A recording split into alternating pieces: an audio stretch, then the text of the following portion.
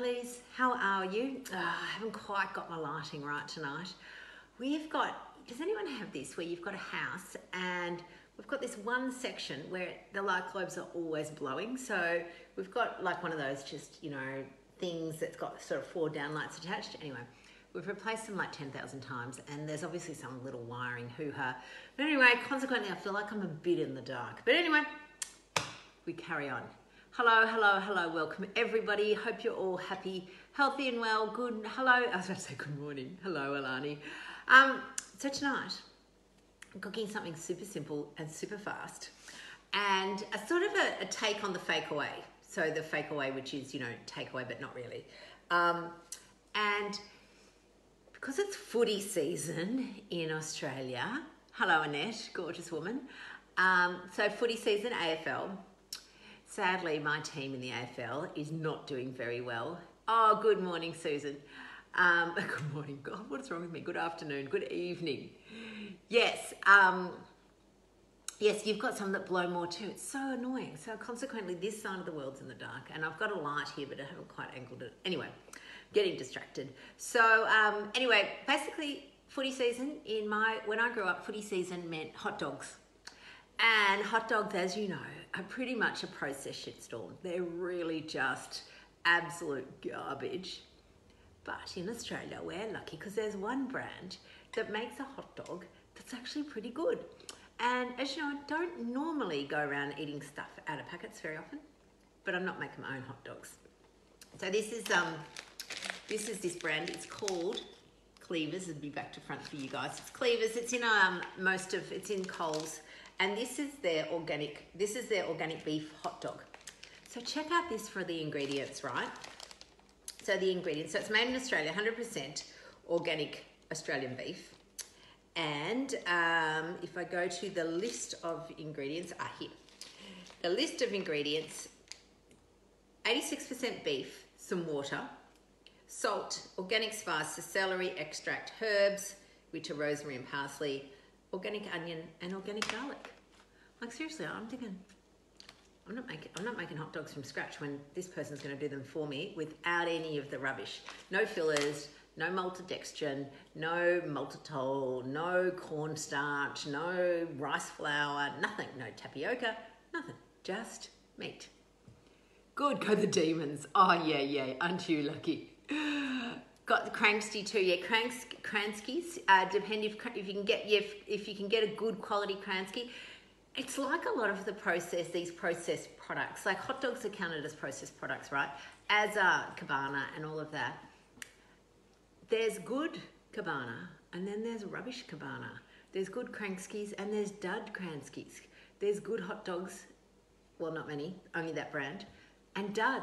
So they all get lumped into processed meat, but they're not actually all processed meat. This is basically just, you know, ground beef in a casing.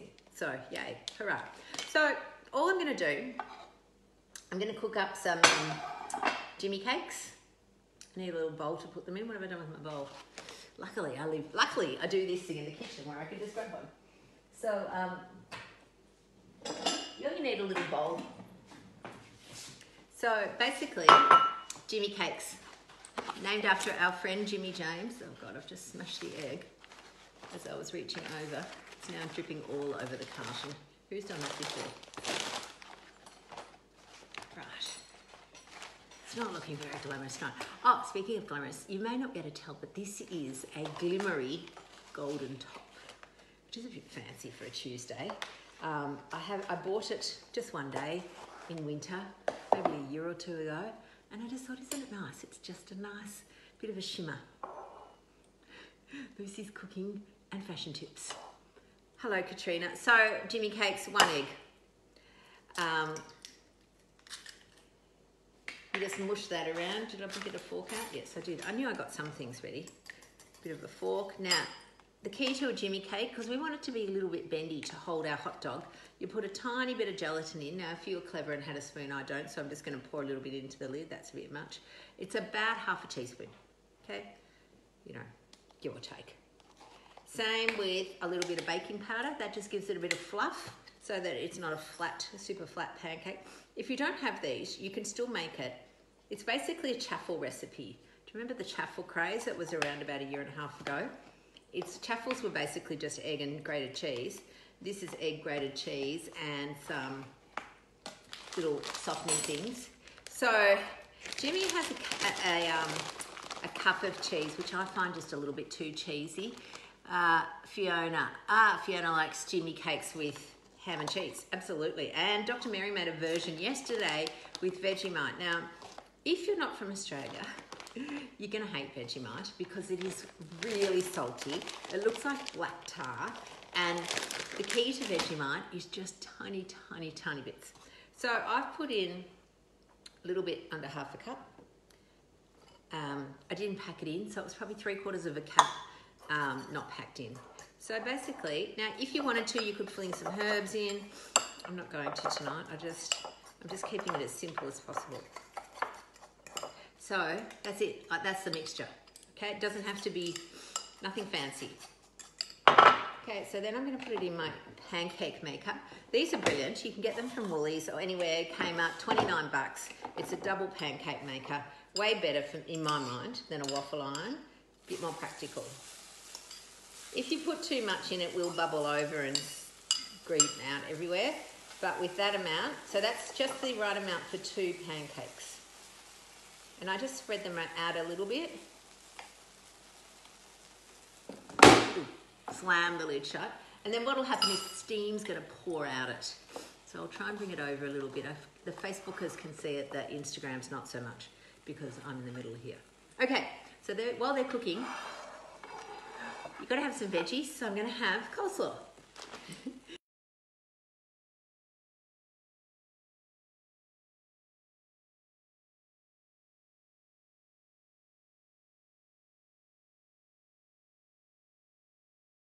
That when it's got that on it, it'll stop playing after a while. You don't hate Vegemite, but you prefer Promite. Interesting. That's interesting. I don't like Promite. Okay, so here's some coleslaw that I didn't chop up myself, but here is some mayonnaise that I made myself. How good's that? So I just whipped that up beforehand. If you want to have a look at it, there's a recipe on our website. It's basically macadamia oil, egg, lemon juice, and a bit of salt, all zhuzhed in together. And that's the veggies. So remembering our formula for good eating, some protein, pick a protein, add some veggies, add a little bit of fat if you want to. I probably got a bit carried away then. Probably didn't need to add all that mayonnaise in, but never mind. It is in there now. And add some flavour. I can tell you I didn't chop this because there's no way I would have put that bit in there. But anyway, it's now probably slightly overdressed mayonnaise, but that's fine. And then here I put these. So these, the other beauty of this, like seriously, this is dinner in 10 minutes. These are already cooked. So you just heat them up in them. I just put them in the microwave. You can pan fry them. You can put them in a boily thing. I just microwaved them. I did 6 minutes, which was probably a bit long. They didn't split, they're just a little wrinkled. So as soon as this is done, I forgot to put the timer on. You don't need the timer, but what you do need to know is that it stops when the steam stops. So I'm just bringing it over here. I don't know if you guys can see that, but there's steam coming, and when the steam stopped, then that's done. So what I'm gonna do is I'm gonna serve these on the Jimmy cakes with the hot dogs with some sauerkraut and a side of slaw. Seriously, how good's that? The only reason, I mean, you could just use slaw, but it's a little bit, you know, as we often talk about with probiotics, you need small amounts often, not a big whack every now and then. That's a new thing. This brand I like. What brand is it? It's called Wildly Good. Probably a good name. Again, I just got this from the supermarket. It's in the fresh food section though, not in the shelf section. The shelf section often has sugar in their ones. This is just normal old fermented, essentially double dipping on the coleslaw. That's, if you had other veggies, if you wanted to make some salad, you could certainly do that. Still waiting for my steam. We go from there. So, one of the things I want to talk to you about tonight, it's so funny. I was talking to somebody the other night. Tuesday nights, I do the cooking show. They're actually the most stressful night of the week because I have to come up with something different to cook every week. You had that last night, Jimmy cake, sausages and sauerkraut. Good on you, Melissa. Did you buy the spicy kraut? No, I've just got original. I've bought kraut before that had turmeric, thinking, oh, turmeric's really good for you, and I didn't like it. So I really just, for sauerkraut, I just like either the original or the beetroot. So Tuesday night's the most stressful night of my week because I have to come up with something different to cook. And I was talking to somebody about this idea that they said to me, I don't want to eat low carb anymore because it's boring. So, interesting. Isn't that interesting? It's like when people, and I talked a bit about this morning, I don't like going to bed because it's boring. It's a little thing that your brain offers you. Ooh, in comes my grown-up daughter. Hello, daughter. It's a little story, you know, a truth, a kernel of truth that your brain goes, yeah, I don't want to do this anymore, I'm bored. It's so interesting to me because it will say that about eggs. How many people have said, I don't want to eat eggs anymore, I'm so sick of them, they're so boring. Has anyone ever said that? Yes. And if you haven't, you would have heard it. Yet, we ate Weet-Bix for 30 years. Look at these. So these are magnificent. Basically, a giant pile of protein. Cheese, egg. So protein and fat keeps us full. They're bendy, so they'll go around your hot dog. You don't want them too stiff. They're perfectly cooked, not burnt or stuck to the pan. Brilliant. So here's the thing about reasonable stories. Remember, our brain will give us reasonable stories. Breakfast is a really good one. People go, oh my God, what do you eat for breakfast? Of course, as most of you know, I just have coffee. But if you want to have breakfast, people go, but breakfast is so boring, I just have to have eggs. Two things. One, you don't. You can have whatever you want because you're the boss of you. Two, as I said, you probably ate Weet-Bix for 30 years of your life and nobody complained about that. Three, people go, but breakfast, I don't have time. I just don't have time to cook breakfast. I don't have time to do eggs. Eggs are so super fast. I now just crack the eggs straight into the pan. I do scrambled eggs. I crack 2 eggs in, whip them around. That's it. Bit of salt, maybe a couple of herby things. Bang it straight onto the thing and have whatever. That's it. It's so fast. They are the fastest things ever. So there's nothing wrong with getting sick of eggs. But if your brain tells you that's the reason you can't do something, it's telling you a little lie, just a little mistruth. And it does it because if you think about it, a lot of the time what our brain really wants, it wants a reason to eat carbs. They love it. It loves it. Why does it love it? Because carbs send off our dopamine receptors way more than protein. Okay, protein, it just doesn't do it. The bliss point involves carbs, fat, and salt. But I know that carbs by themselves will do it because there's no fat or salt in Coke. And Coke sends people's brains nuts. There's no fat or salt in jelly lollies, jelly beans, snake lollies, but yet it sends our brains nuts. Most people aren't eating butter. Most people don't go, oh my God, I just can't stop eating butter. You have a little bit of butter, but most people aren't addicted to butter in the way that they are addicted to Coke or lollies.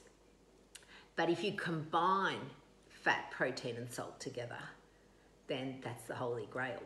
So, sorry, not fat, protein and salt, fat, carbs and salt. That would be like chips, okay, so, or crisps. So, you know, that's the holy grail. And the reason that salted caramel has taken off, and that American thing of sweet bacon, maple syrup bacon, that wasn't in our diet up till 15 years ago.